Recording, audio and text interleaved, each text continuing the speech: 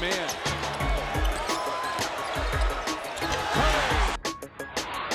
That skin, if NC State can hang on to the last 5.5. Rivers all the way to the right, pulling up, knocked in. Curry clears. The place will explode with a Duke bucket.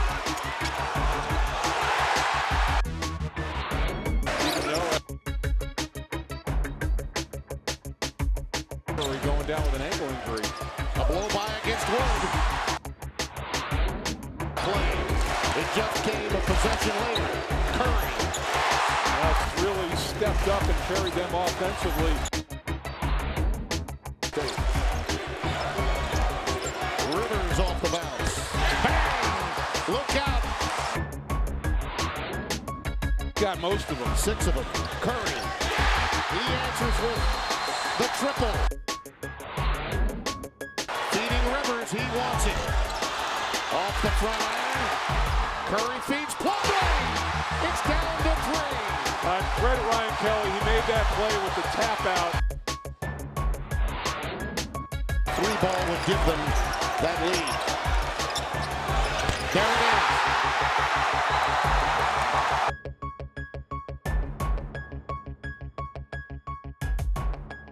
Just take it step by step and just believe in each other. We kept telling each other we could do it. We just kept believing. We kept fighting, man. Guys did not give up. And, you know, it was. I think it was unmature for us to put us in a situation like that at Cameron, but I think it was very mature of us at the same time to not give up and come back. We've been in situations where we've been down a lot and we come back. So I mean, we knew we could do it. We know what kind of players we got in this locker room. I can hit the shot. You know, that's basically it. I think I've accepted failure in my past. I've accepted it.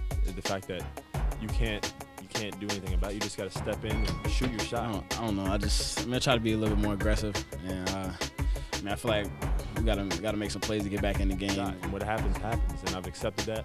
And I think that really helps. I'm confident when I have the ball at the end. My teammates are confident in me, and I'm confident in them.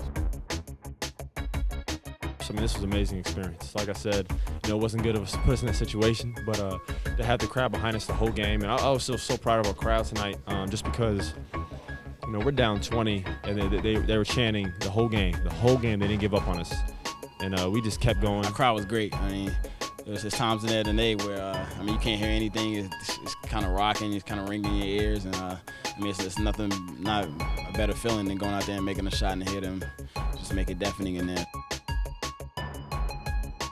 Well, I think we need to come out with more energy, and I know it's such a vague statement, but it's true. And I think when we play, just imagine if we played like the second half the whole game.